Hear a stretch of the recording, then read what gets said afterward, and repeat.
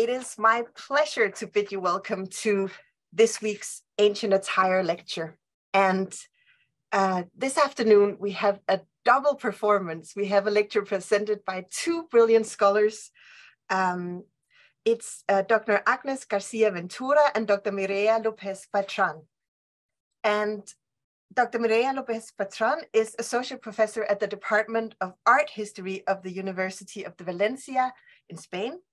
She specializes in Phoenician and Punic archaeology, and her research interests are in iconography, ancient Mediterranean art, embodiment, rituals, and gender. Agnès Garcia-Ventura is a Ramón y Cajal, I didn't say that very well, but I did try, a fellow at the University Autónoma in Barcelona, also in Spain.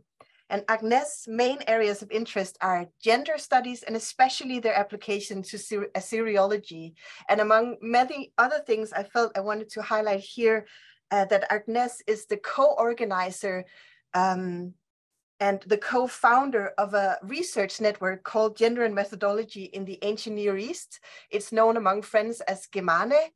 And they meet roughly every 3 years. And it's a very, very nice network to be acquainted with. So if you're interested in that, you should drop Agnès an email later on.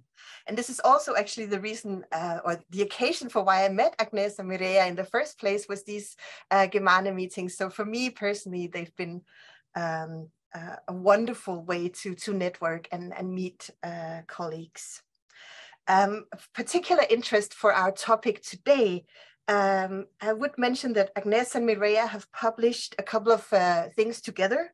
There is an article that was published in World Archaeology called Music, Gender and Rituals in the Ancient Mediterranean, Revisiting the Punic Evidence, and also another co-authored article called Performing Music in Punic Carthage, a choroplastic approach in an edited volume from 2016.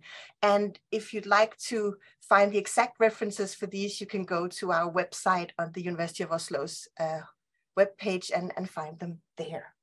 So this afternoon, Agnès and Mireia are going to talk to us about Dressed to Sound, ? An approach to dress and attire of female musicians in Phoenician and Punic contexts.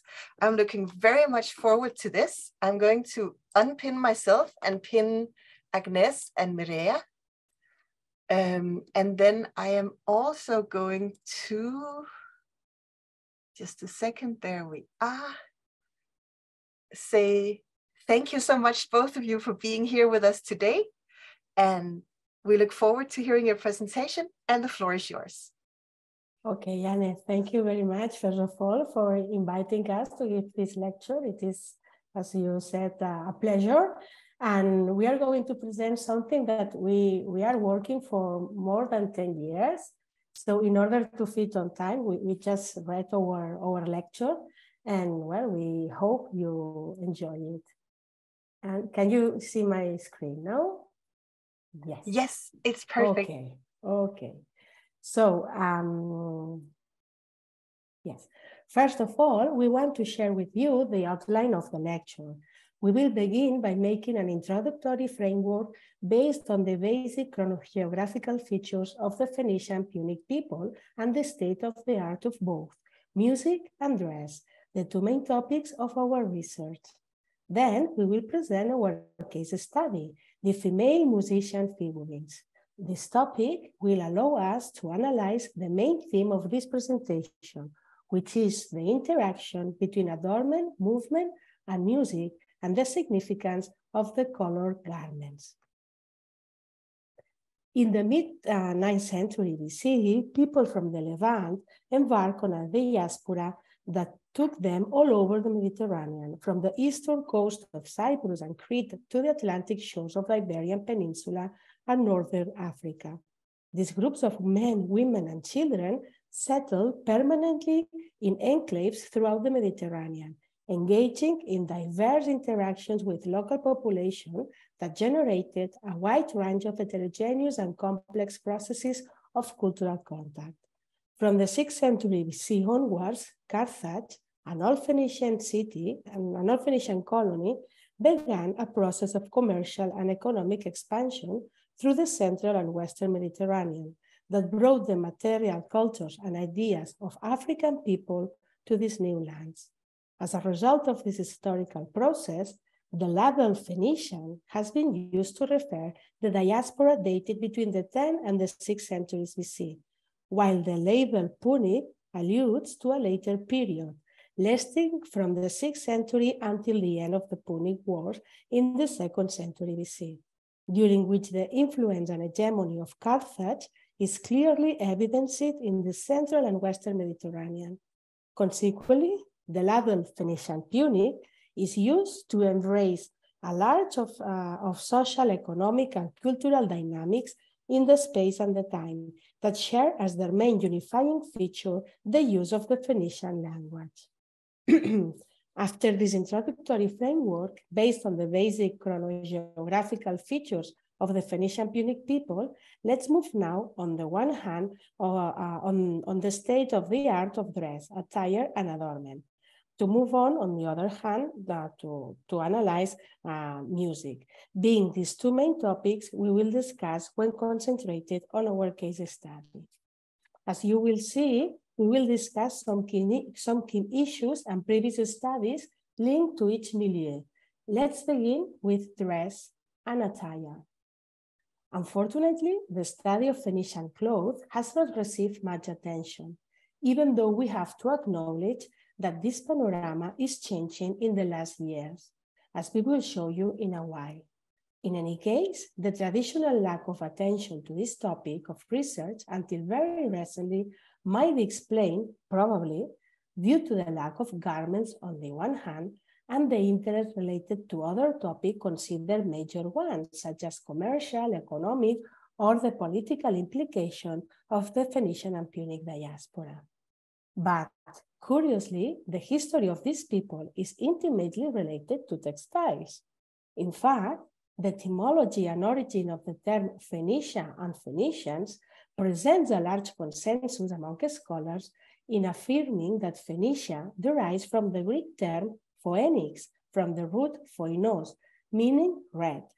This word can refer to different things, but it is widely assumed that it makes references to the purple color, keeping in mind that the Phoenicians were famous for their purple dye produced from the local murex shellfish and other products. It is well known, the Greek legend that ascribes the discovery of the purple dye to the Tyrian god Melkar. According to this legend, the god was walking on the beach of Tyre with the nymph Tyros when his dog chewed a murex shell and had its mouth colored purple. The nymph loved the color and requested a cloth dyed with it.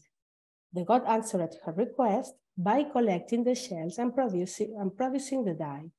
This legend was so vivid in the consciousness of the Tyrians that they represented it on their coins, on the observe of some of which a dog munching on a murex shell or a murex shell alone is represented.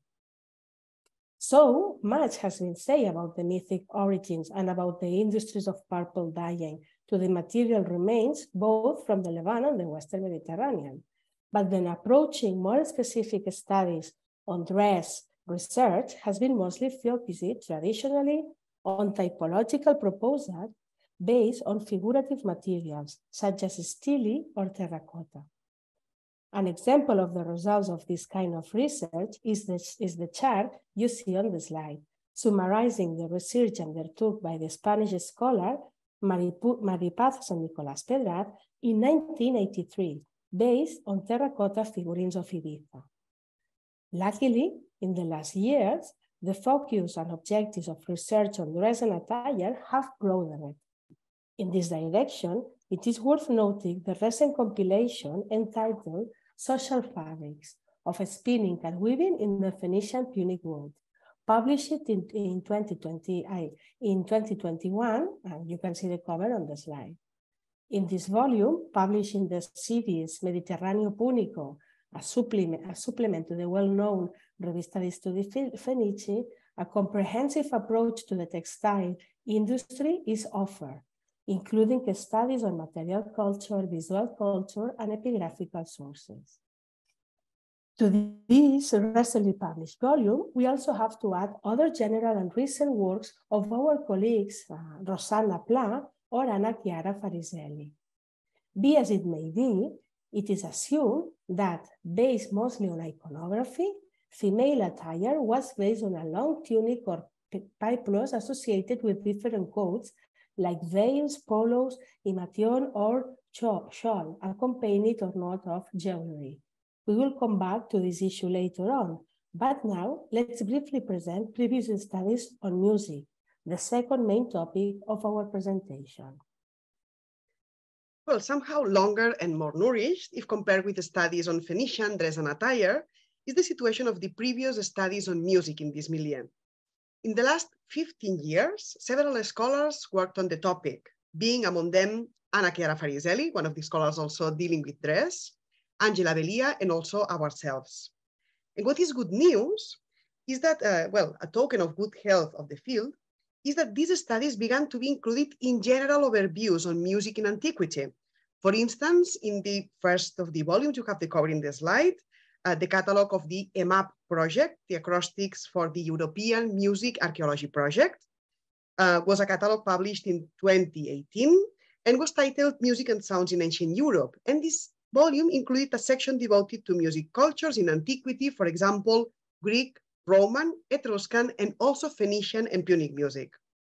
The same happened in the volume, the other cover you have in the middle in the slide, Musicians in Ancient Choroplastic Art, published a bit before in 2016, or more recently in the workshop hosted by the Museo Arqueológico Nacional of Madrid, Spain, also covering a wide array of geographies and chronologies, including Phoenicians. All these previous studies show that Phoenician Punic music is well attested from indirect sources and remains of instruments, although, as you can imagine, these last ones are more scarce. However, although remains of instruments are very scarce in number, it is worth noticing that there are remains of instruments of all almost types. As you can see on the bottom part of this slide, excavations have recovered several percussion instruments, such as metal cymbals, bells, rattles, as well as wind instruments or aerophones, in this case, more fragmentary and often difficult to identify with a specific instrument. Moreover, if we also take into account indirect sources, to this we can add another percussion instrument, the hand drum, and a string instrument, the kitara. As examples of these indirect sources, you can see on the slide that we have images of musicians on several supports like bronze razors, metal bowls, stelae, and also terracotta figurines. All of them are widespread across the Mediterranean and mostly relate to ritual contexts. This is a point we will consider later. But now let's move to the second section of our presentation, concentrating on one type of these sources, the terracottas of female musicians. Well, although terracotta figurines are also recorded in the Phoenician Levant, our studies have focused specifically on the specimens of the Western Mediterranean, mostly from the island of Ibiza and Carthage. In the map, you also see a third point, Cádiz, because there is a specimen we took into account in previous studies, and we also wanted to mention it here for some statistics we will show you below, but there are some problems linked to the context and access to this piece, therefore we are not going to discuss this one in detail today. In any case, most of the specimens were recovered from funerary contexts. These figurines were located inside the funerary chambers and thus have a close relation to funerary rites. Stylistically, two chronological phases have been distinguished when dealing with terracotta figurines. The first one, an archaic phase, dated being with the 7th and the 5th centuries BCE. You can see a couple of examples of these specimens on the left-hand side of this slide. These are identified with oriental models from the areas of Beotia and Samos, although local specimens as well as imports are also recorded. From the musical point of view, it is worth noticing that the figurines of female musicians of this archaic phase are exclusively holding these instruments you see here, hand drums. On the right side of the screen, we show you examples of the second phase, the figurines that are dated between the 5th and the 3rd centuries BCE. In this phase, we have types from Sicily and Magna Greece models. From the musical point of view, it is worth noticing that the types of instruments played by the figurines are expanded. They play hand drums as well, but also wind instruments and also kitaras, as we will see later on. Technically, the figurines are mold-made, using univalve and bivalve molds and hence standardized. The size of the figurines is between 18 and 30 centimeters, and it makes them easy to hold and to touch, but most of them cannot be standing by themselves. Most of them are hollow at the rear, and it has been suggested that they might be a stick to some kind of support. So they were designed to be seen only by the front. Besides, some of them present a hollow on the heads, as if the figurines were designed to be hung, perhaps, by buildings, jewels, or tombs. As you can see also here, this hole on the bottom part.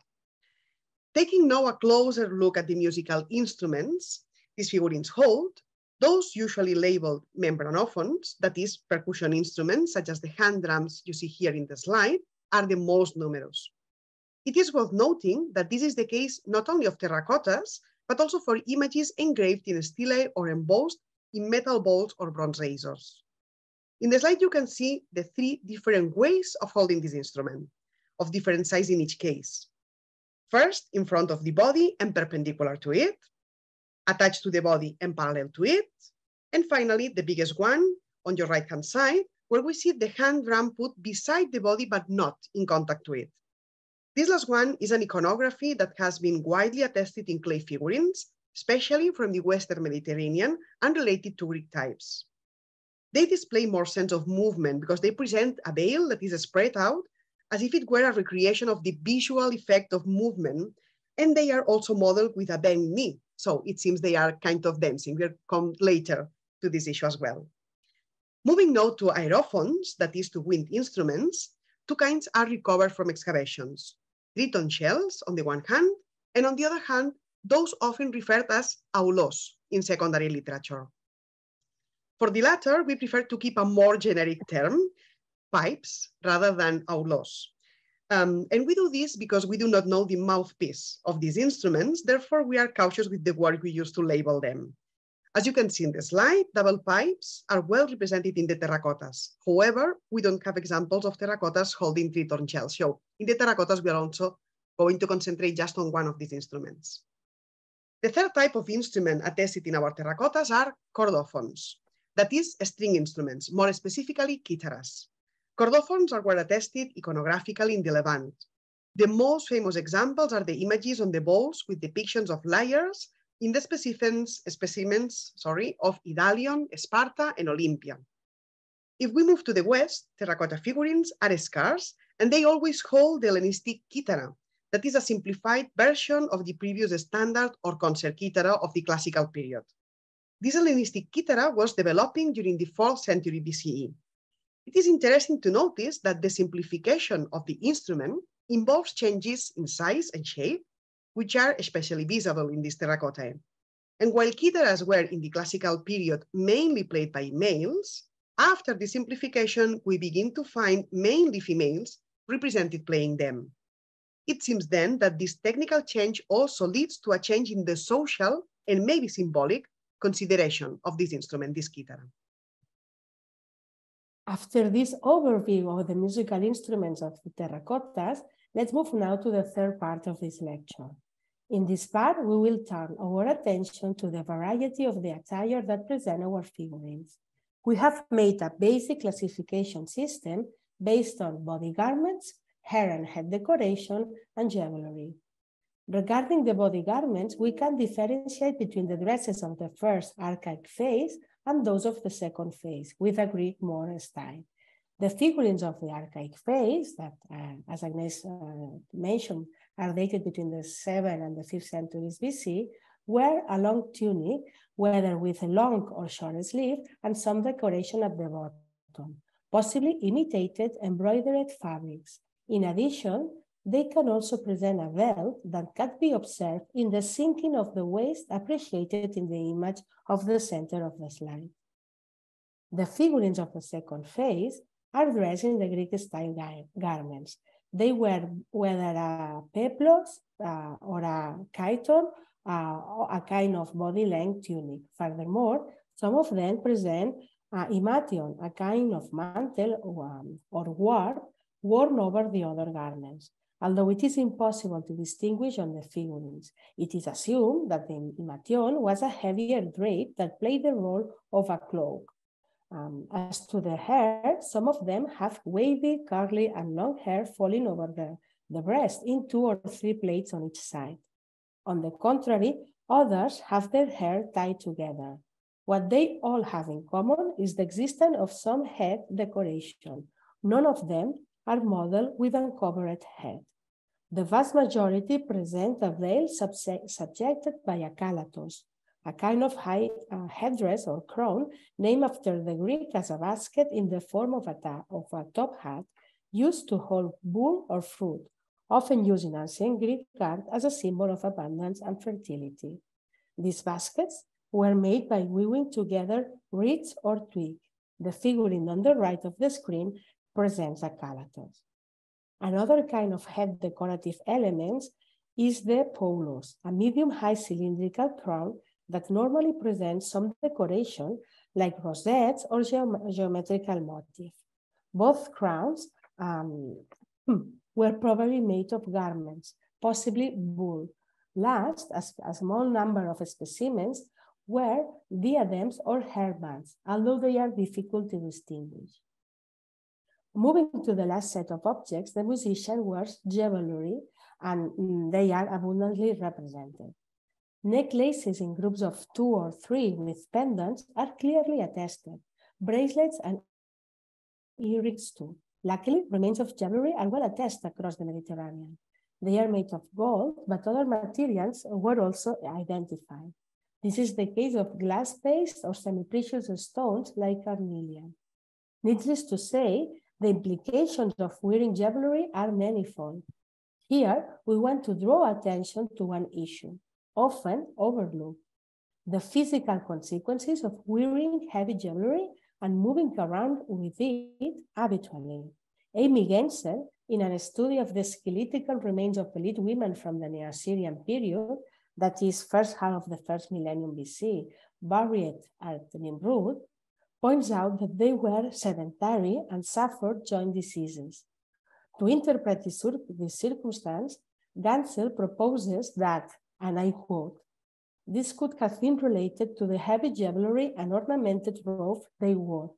It also implies that they were overweight by modern Western standards, a characteristic that might have been related to ancient cultural preferences for voluptuousness, end of quote. It does not seem we can apply this hypothesis of sedentary and overweight bodies to our musicians, but the proposal of the physical consequences of wearing heavy clothes and jewelry is without any doubt one we can take here into account.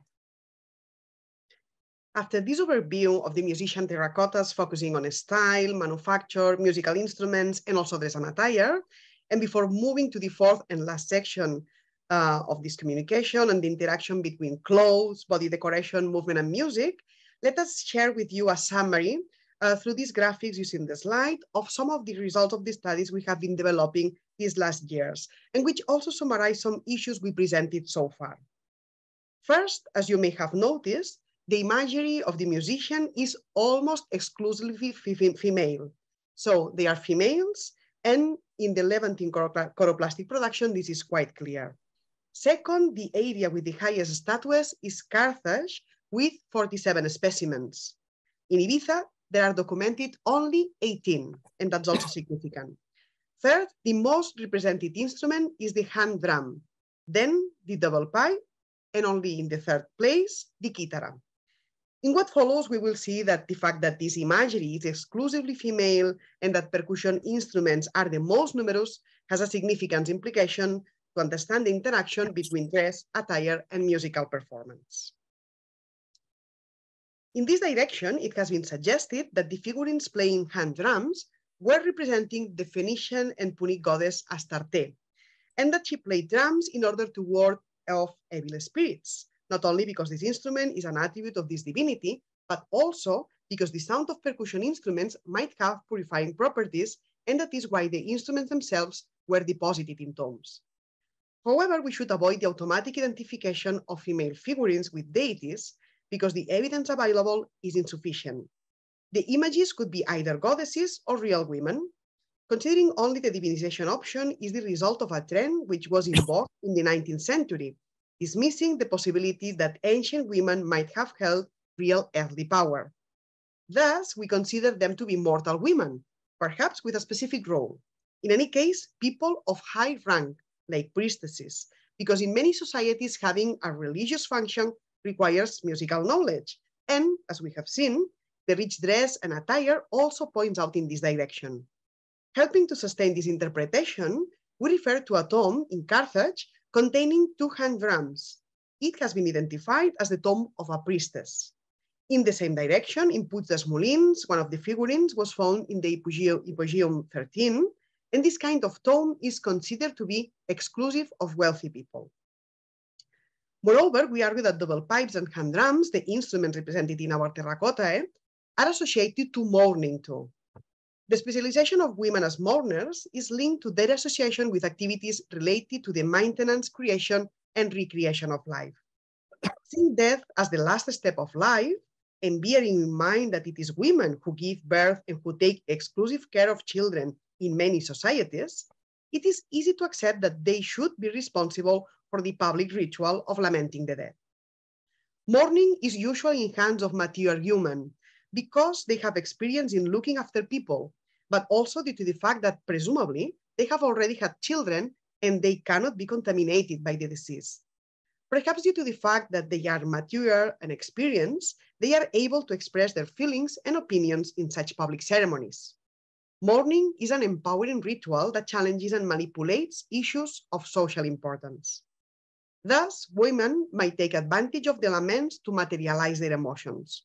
In fact, it is not by chance that the figurines are all veiled, probably pointing out to adult age of these musicians. However, where the idea of movement is more explicitly portrayed, and we were pointing out to this before, is in the terracotta you see in this slide. The veil looks like a wing, and it is said that this way of representing the veil is reproducing this idea of movement. All figurines playing double pipes present their veils in this form of wings. However, this is not the case for those with hand drums, as we have already seen. From the 3 possible ways of holding the hand drum, this one shows a livelier gesture. They are more dynamic and kinetic if compared with the others. It seems then that the figurines with these veils evoke the idea of dancing while playing music. And again, the association of women with dance is ubiquitous in several sources, as for example, the Old Testament, and also Greek and Roman authors such as Lucian and Apuleius. All of them report sensual and sexual dances performed by women with percussion instruments inciting ecstatic dancing. Although we are highly skeptical of any exclusive association between sensuality, sexuality, and women, in light of recent gender and body theories, a connection between dancing and women in general terms does seem clear. In Tarros, in Sardinia, for instance, a memorial stone has been found in one of the cemeteries that may be dated to between the 5th and 4th centuries BC, and that shows a scene of 4 dancing individuals. This is the one you see in the left-hand side of this slide. The 3 women appear to be naked, while the 1 man is wearing a skirt and a bull's mask. All of them are dancing around a phallus-like pillar stone. Eastern metal caps, dated to between the 9th and 6th centuries BC, also depict dances performed mainly by women, while another representation of young female dancers has been carved on the so-called Eshmun platform in the Phoenician sanctuary of Bostani Sheikh. You can see the image on the right-hand side of this slide.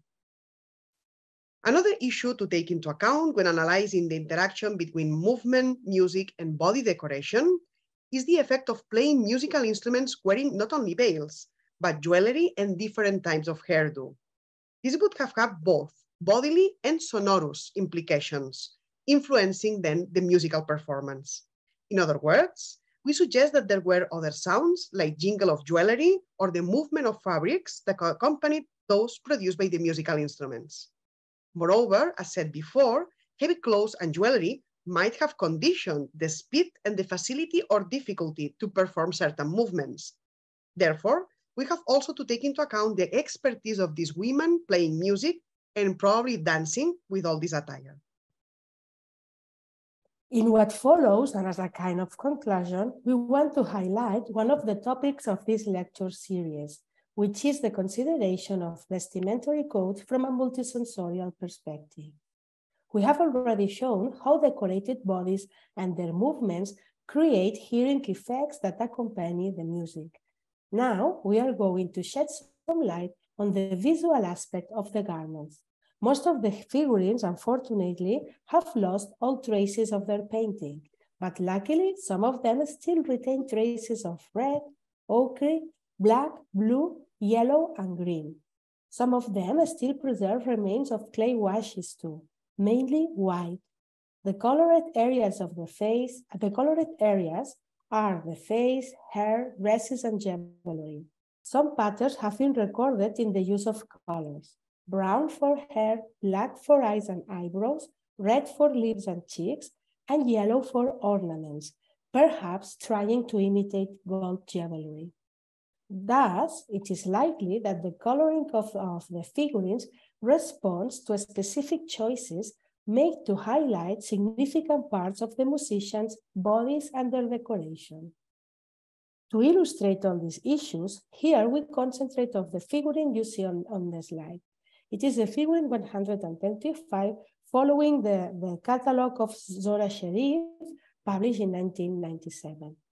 This figurine is from Carthage, and as you can see, it's extraordinarily well preserved. Found in the Duimez cemetery and dated to the 6th century BC, it is known as the hand-drum goddess due to its rich decoration. The figurine holds a hairband decorated with blue and black flowers. The hair, colored in red, is wavy, curly, and long, falling over the breast in 3 plaits on each side.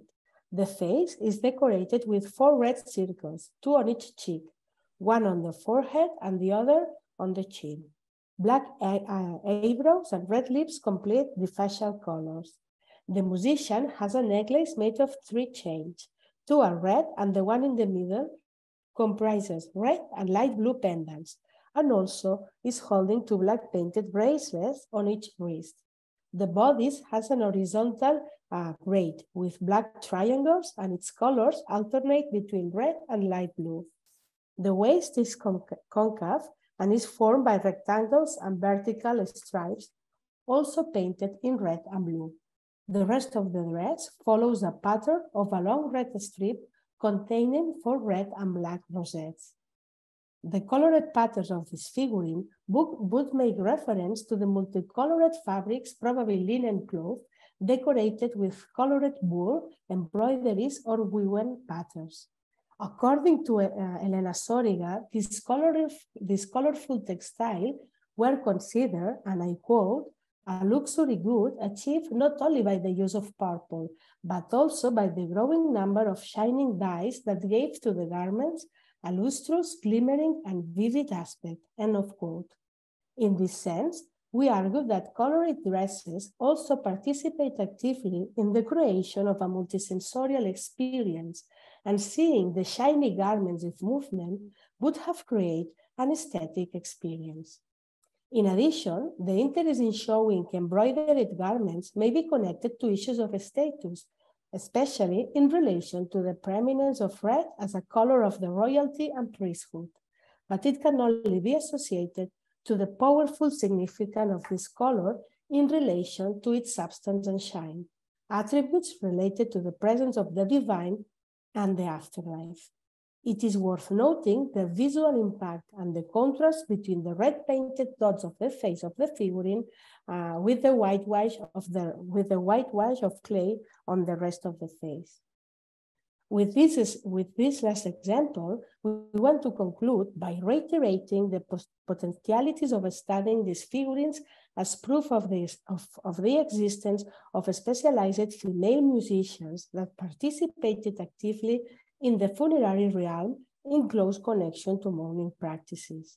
In addition, it is also important to focus on their skills as performers and the difficulties of playing music and even dancing with the array of dresses and adornments that they wear. Thank you very much for your attention. Thank you so much. This was absolutely brilliant.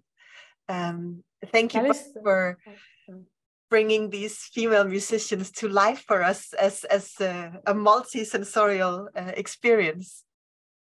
And I hope you will join me, audience, in giving them a Zoom applause. So here we go. Thank you very much, Agnès.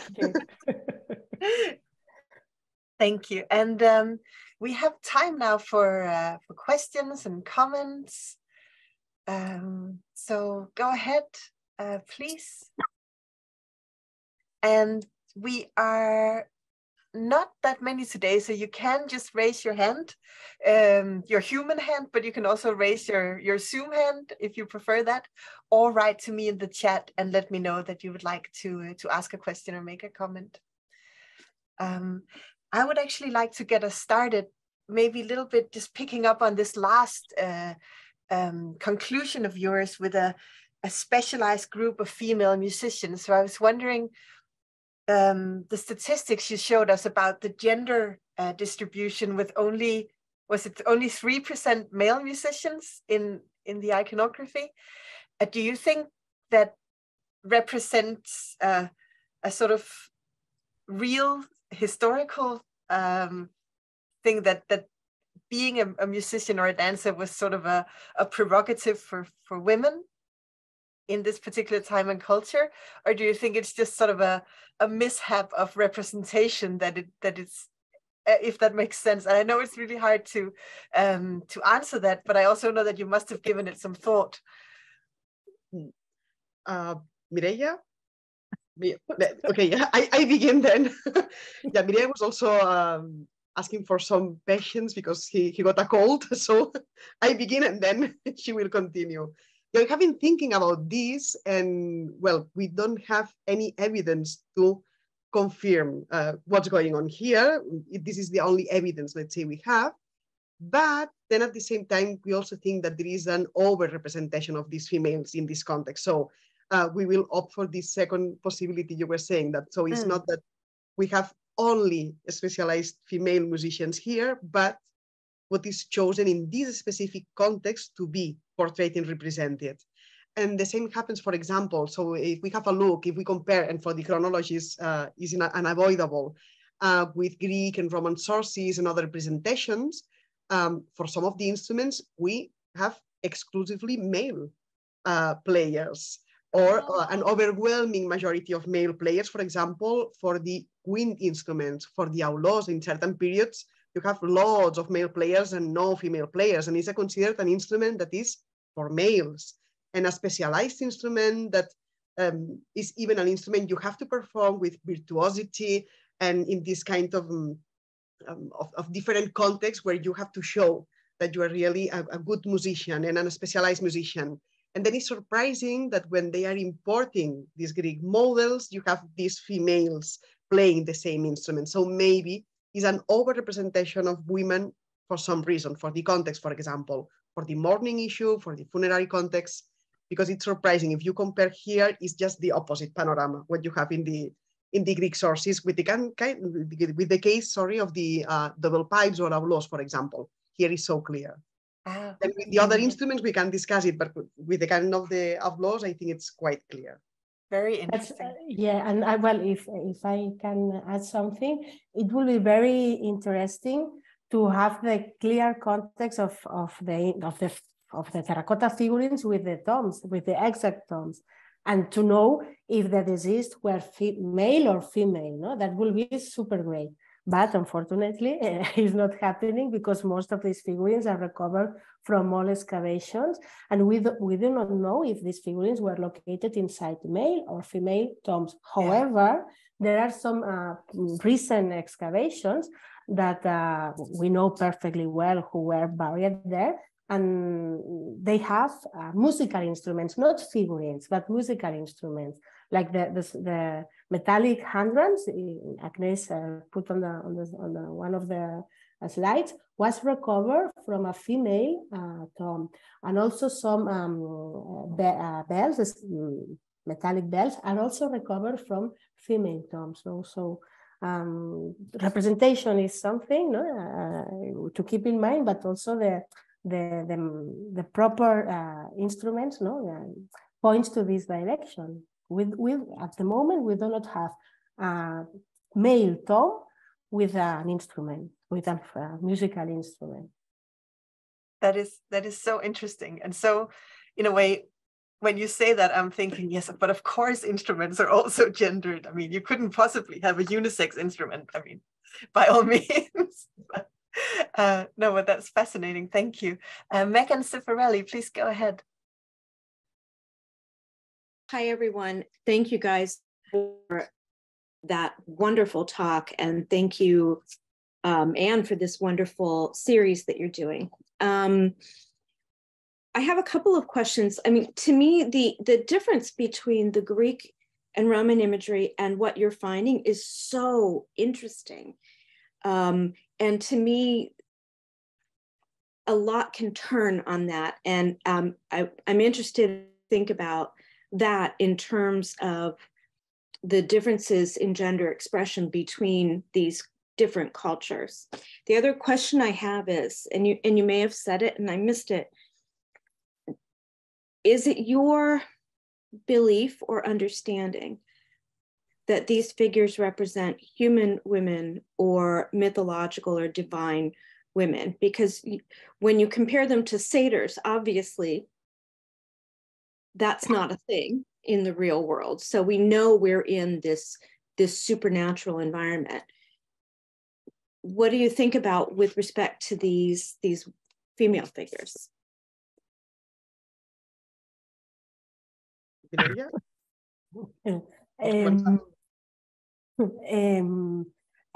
Well, they are obviously related to these ritual or religious elements, but we prefer not to think in real women that in goddesses, no? Because in that way it's a political focus, absolutely, and I think Agnès is agree with me. We rather think that they are women, or at least representing a certain female real sphere, than goddesses, because it's this circular argument, no? So well, it's I don't know if Agnès wants to add something else. Yes, well, first of all, Megan, thanks very much for coming. It's a pleasure to see you here. And thanks for your questions. And well, as Mireia was saying, we were thinking about this, and I think what we also propose is a kind of reaction, if I may say it in this way, to what we have seen in previous studies, where there is not this question on the table. It's just assuming they are goddesses. That's it. And then, as it's assumed they are goddesses, without an evidence to say they are goddesses, it's not that we are assuming they are real women without an evidence, but at least we can put both options on the table. And then, as Mireia said, if you have both options on the table, and you have these other evidences in the tombs, for example, with the actual instruments and so on and so forth, we propose that maybe also to make this pendulum issue going from one part to the other, we propose to think on the direction of real women, mortal women, specialized in this milieu. So also because it gives some chance to discuss other things. I agree with you. I think there's an interesting mythological space between real women and divine women that is in the Greek world the realm of the Maenads or the Bacchae. So that it's an interesting role that real women can put themselves in, at least intellectually, where they're not necessarily bound by some of the strictures of that women encounter in daily life. It's just really interesting, and I love what you guys are doing. Thank you, Megan. And I really like to add, you were mentioning this idea of there's something in between goddesses and real women, no? Which are these mythological or semi-mythological beings. But probably it's more easy to follow these figures in other cultures, but in Phoenician and Punic culture, we do not have written sources or even visual sources that points out to this semi-mythical, semi-divine area. No? So more we are, we push more to the real with them. Yeah, that's another issue we always, when we are dealing with these materials, we mentioned Greek and Roman sources, we mentioned the Old Testament. Of course, we have to go to these written sources, but with caution, because it's not the same what we are discussing here, and the limitation of the written sources in the Phoenician and Punic context for this kind of studies is clear also in this case. But I will think about this, well, in between possibility. We have in Phoenician and Punic culture as a kind of semi-mythical who are the ancestors, but they are always considered as male, interestingly, without any proof, any material or textual proof. No, but there's some people in between, but always defined as male or male-like. Thank you. Jessica Hughes, I think you had a comment as well. Hello there. Yes, sorry, I couldn't find my Zoom hands. But thank you ever so much. That was absolutely fascinating. I'm also interested in sort of comparisons and contrasts with the Greek and Roman traditions. I've started looking a little at the South Italian vase, the ceramic material that's found in tombs, and trying to make sense of music in tombs. And your discussion really gave me some possible insights and questions that I'm going to be able to ask of that material. So thank you very much. My question, I think, probably quite simple really, but I just wanted to know a bit more about the archaeological context of the figurines. Apologies if I've missed something, but I just I was quite interested in whether you found things in sanctuaries and as votive offerings, and what kind of interpretations you'd give of context. Yes. Well, Jessica, it's nice to meet you because I'm a huge fan of your work. So. Oh. Thank you. Lovely to meet you too. And regarding the context, they are mostly from funerary. They are recovered from tombs, no, from these big funerary chambers. They were deposited there. Sometimes in the archaeological records, they describe that they were at the entrance, at the threshold of the tombs, no? But that's all. There's nothing more to say. Some and others are found in secondary votive deposits, but there are very, very, very few these specimens. Most of them funerary record and not domestic context. That's very interesting. Well, perhaps because the Phoenician and Punic archaeology has not a long tradition of domestic archaeology. But yes, 95% related to the funerary archaeology. Okay, oh, that's so interesting, because I kind of expected with comparisons with the sanctuaries in, say, Italy, that some of the figurines would be votive figurines. Okay, I'll have to think about that some more. So just one more quick question. Do you have anything to recommend for people to read about the specific funerary context? Maybe you could tell us some of your publications, or another maybe like earlier publication that we could look at, because I've been selfish because I want to find out more in relation also to the material. If you want to a general overview, you can check the Oxford Handbook of Phoenician and Punic Archaeology, and there's a chapter. There's two chapters: one of funerary ritual and another of religion, Phoenician religion. So that's a starting point, and then in both references, you can find more literature. No, but that will be a basic and easy starting point for this topic. Yeah. Wonderful. Thank you very much for the talk, both of you. Thank you. You're welcome. Thank you. I'm going to allow myself to jump in here because I had a related question to Jessica's, which is as you know, I'm interested in funerary or mortuary ritual myself. And one of the things that I always find really interesting is how much we can say about access to the tomb also after the burial, because it sometimes gives us a hint of whether any ritual artifacts that are found in a funerary context are only related to the time of the burial and funerary, or if there's also some kind of extended ritual activity going on also beyond the funeral itself. And I have to go and read those chapters in the handbook that you recommended, Mireia, but just to take a sneak peek into that now, do we know anything about a traffic in the tomb in a Phoenician Punic context? Yes, well, there are different kind of tombs. No, there's the simple pit where you can put the funerary urn, and that's all. You never open the pit again. Mm-hmm. And you have the funerary chambers where several tombs were located, and there are obviously they are family of tombs probably, and they open them and they are adding new tombs. So they put all the former tombs or the former bones at the bottom, and they are adding more and more tombs. But that happens especially in Western Mediterranean. In Eastern Mediterranean, it's not that common. Okay.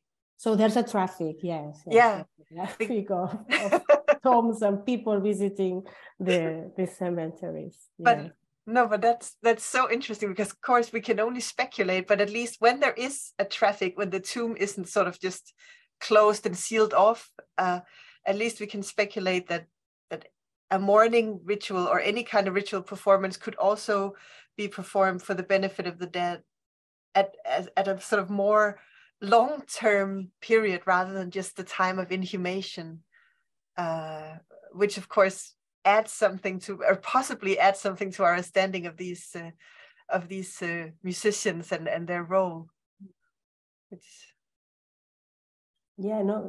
And probably we just published in other volumes and with other colleagues the idea of women and family, going to the tomb every now and then and celebrating some remembrance rituals, and it's with not only music and dancing but also food, drinking, because we have all these material records, so yes. And there you get like an overlap both with what we see in the Levant and of course also in the Greco-Roman world when it comes to mortuary practices. So interesting. Yes. But you showed us an image of this beautiful disc with depictions on it. It was the material that you showed us that wasn't a figurine. I think you may probably it's a metal ball. Yes. It looked like a decoration in the inside of a bowl. Yeah. Yes. This and one, it was perhaps? Exactly, the one where there was a close-up of the double pipes, or was that another one? Yeah, in a previous slide, I think there was another one. That's right. Yeah. So what can you tell us about the context of this object? Because it's the one that's a little bit different from the figurines. Yeah. Well, Agnès, do you want to say something, or? You are the expert, so it's clear that Mireia is the main expert. Then I can add something about the music, about the musical ensembles, because there is something here. Yeah, regarding the object, it's very interesting because all these metal balls are assumed that they are Phoenician made, although we do not have any metal ball found in Phoenicia. So all the balls are located in Cyprus, Etruria, Greece, but according to the Greek sources, they were Phoenicians who made these metal balls, and they are a luxury object. They are related to they are located in luxury context, but outside always of the Phoenician and Punic sphere, always related to non-Phoenician cultures. What I said that I was going to add something because, you see that Mireia is the expert on the context and Phoenician and Punic sources, and we were working together for the musical issue that is more or less the milieu where I am also moving.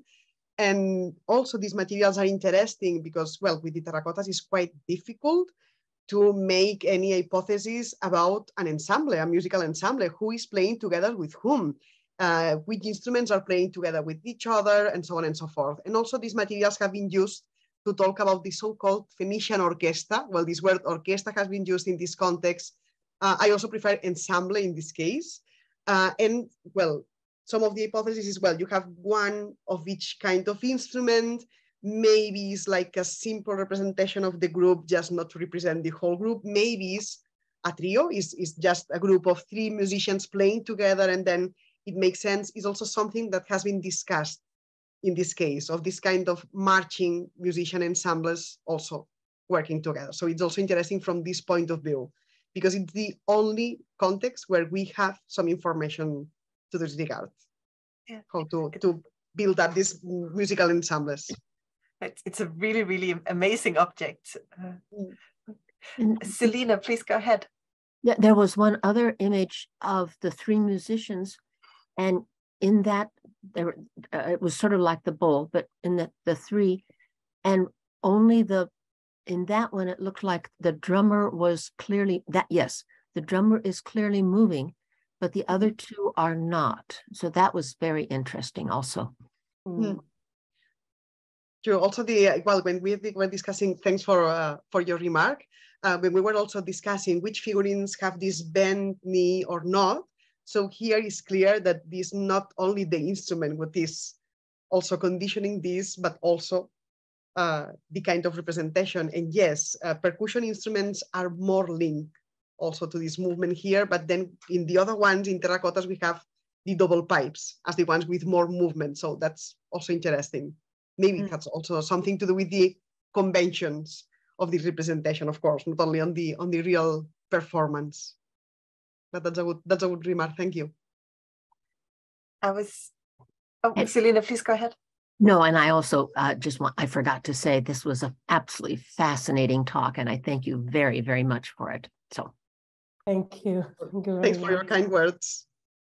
But I was actually also thinking on the topic of movement, because this is very far removed from Phoenicia and Punic culture, but there is at the National Museum in Denmark, in Copenhagen, there is a scholar who's been doing studies on Bronze Age dancing.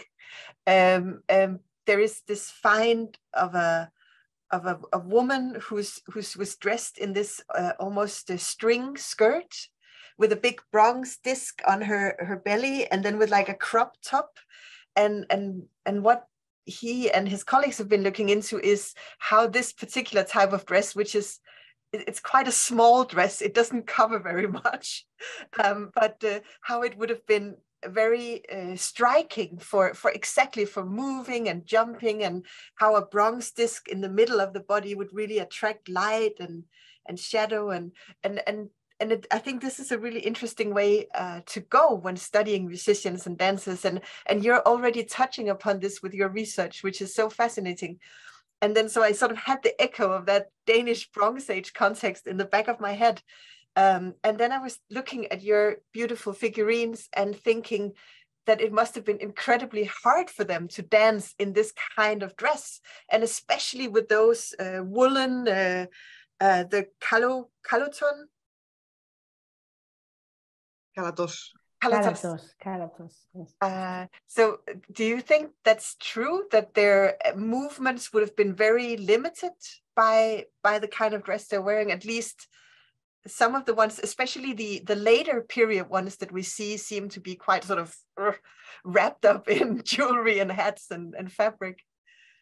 Well, maybe it's more a matter, well, of course, it's a limitation, but it's also a matter of expertise, right? So I think it's something we have been also thinking about, that it is also a matter of expertise first as musician, of course, and you need a certain expertise as musician to be able also to move and to dance at the same time. Yes. And then you need the expertise on both, on the musical instrument and a good knowledge of the musical instrument, and also of the dance and all the whole performance, to be able to do this with the whole heavy weight you are wearing at the same time. So it makes sense. So I think expertise is also a key here.